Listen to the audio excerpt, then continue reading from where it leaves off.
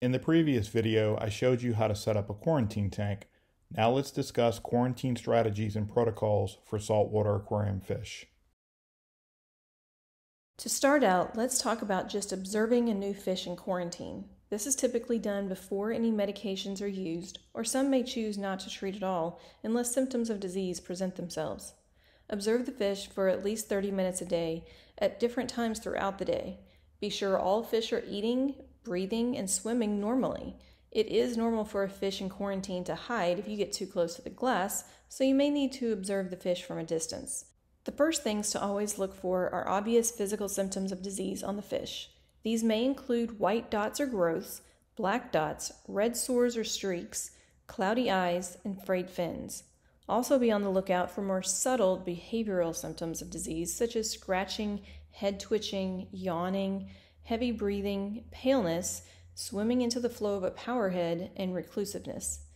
Begin treatments at the first sign of physical or behavioral symptoms. Black mollies can be used during observation to aid with disease detection. Just ensure that the mollies you use are sourced from fresh water, not salt water. We will include a link in the comment section explaining how to convert freshwater mollies to saltwater. Here are some photos of fish with various diseases. On top, I'm attempting to show the difference between ick and velvet on a hippo tang. With ick, the white dots are larger and can usually be counted on the fish. Velvet looks like dust on a fish, so the white dots are usually much smaller and more numerous. When in doubt, it's best to treat for both. Both parasites can be treated with copper, chloroquine phosphate, or two modified versions of tank transfer method, which I will discuss in a future video. Below, you will first see a clownfish with brook. This is treatable with formalin, ruby reef rally, hydrogen peroxide, or C-Chem Metroplex. Next to the clownfish, you will see a chromis damsel with uranema. This is an exceedingly difficult disease to treat, and any fish showing uranema red sores should be humanely euthanized to limit transmission to other fish. The tang with black ick can be treated by using Prozipro.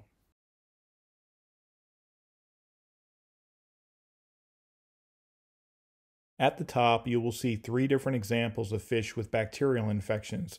These can be treated by using a broad-spectrum antibiotic. In most cases, the antibiotic should be dosed directly into the water, but sometimes you can have success by soaking the antibiotic in food. The purple tang with HLLE doesn't have an actual disease. HLLE is more of a condition which is usually reversed once a fish leaves quarantine and enters a display tank. Lymphocystis is caused by a virus living inside the fish's body, and symptoms can usually be subdued by maintaining excellent water quality and feeding vitamin-rich foods.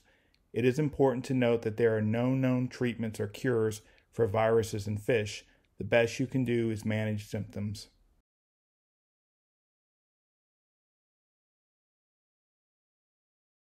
Shown here are 5 different strategies for prophylactically treating parasites in marine fish. Strategy 1 treats marine ick, velvet, and brook. Strategy 2 is the most inclusive and covers marine ick, velvet, brook, and uranema.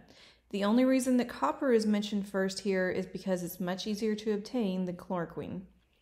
Strategy 3 treats either just ick or velvet and ick, and possibly other parasites as well, depending upon which version that you do. Strategy 4 treats marine ick and flukes only. Strategy 5 is for dealing with chromis damsels, anthias, and other species which are prone to uranema. Strategy 5 is not meant to replace any of the other strategies for comprehensive treatment, but rather lists additional steps which should be taken due to uranema's virulence. When treating with copper or chloroquine, you have the option of treating for a full 30 days in just one aquarium, or treating for only 14 days and then transferring the fish into an observation tank. Both protocols have pros and cons. Treating for 30 days allows more margin for error and thus probably has a higher chance of successful treatment. Treating for 14 days allows you to get the fish out of medication sooner before side effects generally kick in. However, you don't have as much wiggle room if you make a mistake. For example, copper and chloroquine dropping below therapeutic is much more likely to result in failure if treating for only 14 days. Here are the rules for the 14-day treatment and transfer method. Only the fish gets transferred and nothing else, meaning do not use anything at all from the treatment tank to set up your observation tank. Do not lower the copper or chloroquine level prior to transferring. The observation tank must be at least 10 feet from the quarantine tank, from a display tank, and from any other saltwater aquariums. The 2-week countdown does not begin until copper or chloroquine has reached therapeutic level and has been maintained at therapeutic throughout the entire 2 weeks, so it's wise to test your copper level often. Prior to transfer, the fish should not be showing any signs of disease. If it does, do not make the transfer. Now, I spoke earlier about ensuring that your copper level reaches and stays at a therapeutic level for a duration of either 14 or 30 days. This is the copper clock I mentioned previously. If your copper level is below therapeutic, not all of the parasites will be eliminated. Some will survive and continue to reinfect the fish. However, if the copper level goes above therapeutic, then you risk harming or even killing your fish. So maintaining a proper therapeutic level when using copper is very important.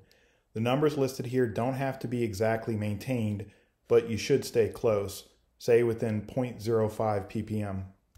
I also want to reiterate the importance of slowly and gradually raising the copper level up to therapeutic. However, all bets are off when treating fish showing active signs of ick or velvet, whether it be a newly arrived fish that you are quarantining or dealing with an emergency situation in your display tank and you are trying to catch all of the fish for treatment. In these emergency situations, the risk of delaying treatment outweighs the risk of raising copper too quickly. So I advise raising the copper level up to therapeutic as soon as possible. So starting at the top, cupramine has a therapeutic level of 0.5 parts per million. Copper Safe is 2.0 parts per million. Copper Power is the product I personally use, and as you can see, it actually has a therapeutic range of 2.0 to 2.5 ppm. It is better to treat at 2.5 ppm, but 2.0 can be used instead if the fish is showing signs of copper intolerance. The difference is I advise a longer observation period post-copper treatment when using 2.0 to ensure that the treatment has been successful.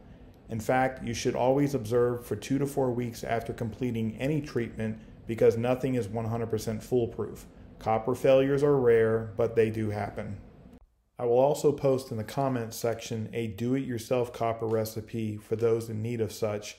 The recipe only requires 2 ingredients that are easily sourced on Amazon.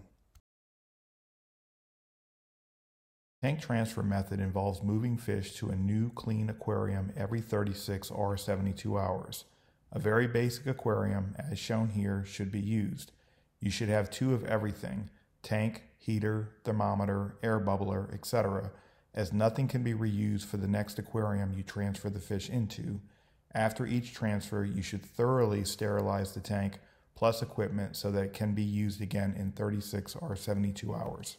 As shown on the screen, there are 3 different versions of tank transfer method. Standard tank transfer method treats marine ick only. Velvet tank transfer method treats ick plus velvet. Hybrid tank transfer method treats ick, velvet, brook, and flukes. The primary difference between hybrid tank transfer method and standard is 2 hydrogen peroxide baths, spaced exactly 6 days apart, are done in between 2 of the transfers. There is much more detailed information about all versions of tank transfer method on my website and forum. Formalin is a very effective treatment for many marine ectoparasites, but caution must be used whenever handling it. Formalin can provide temporary relief for velvet, complete eradication of Bruclinella, and is probably the best treatment for external urinema. It is best to use formalin in a 45 to 60 minute bath treatment. Dosage is 0.6 milliliters per gallon or 12 drops per gallon.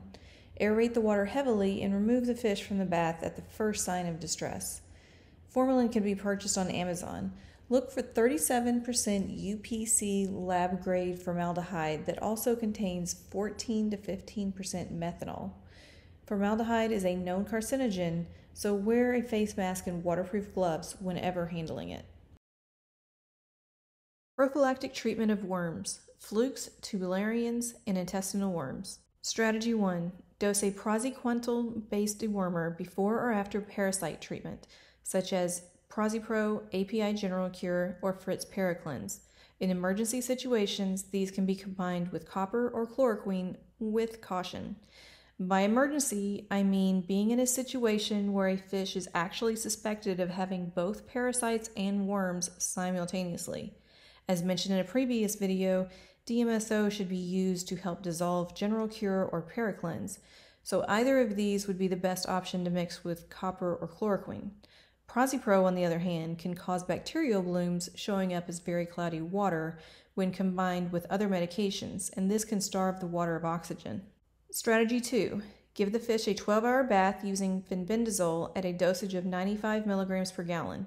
Remember, when using fenbendazole or praziquantel, you must treat a second time about a week later. Strategy 3. Keep the fish in hyposalinity, 1.009 Sg, for 1 week. This only treats flukes. Strategy 4. For treating intestinal worms, it is sometimes more effective to food soak API General Cure or Fritz Paracleanse.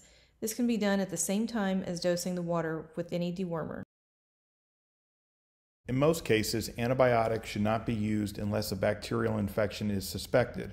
Antibiotics are harsh on certain fish and will also deplete the water of oxygen, so I recommend running additional air stones or adding a power head and pointing it towards the surface of the water to create more gas exchange in the aquarium whenever using antibiotics. If you do wish to use an antibiotic prophylactically, kanamycin is a good broad-spectrum antibiotic which can be dosed every 48 hours. If a fish is in copper or chloroquine, the effectiveness of dosing antibiotics is greatly diminished. Therefore, it would be better to do daily bath treatments outside of quarantine. Ciprofloxacin or nitrofurantoin green powder are both excellent choices. However, almost any antibiotic can be double dosed in a 30-minute bath treatment. Food soaking an antibiotic is another option for treatment. However, this strategy is more likely to be effective against an internal bacterial infection than an external one. Thank you for watching this video. See links in the comments section for more detailed information, and join us on my forum for all reef aquarium related discussion.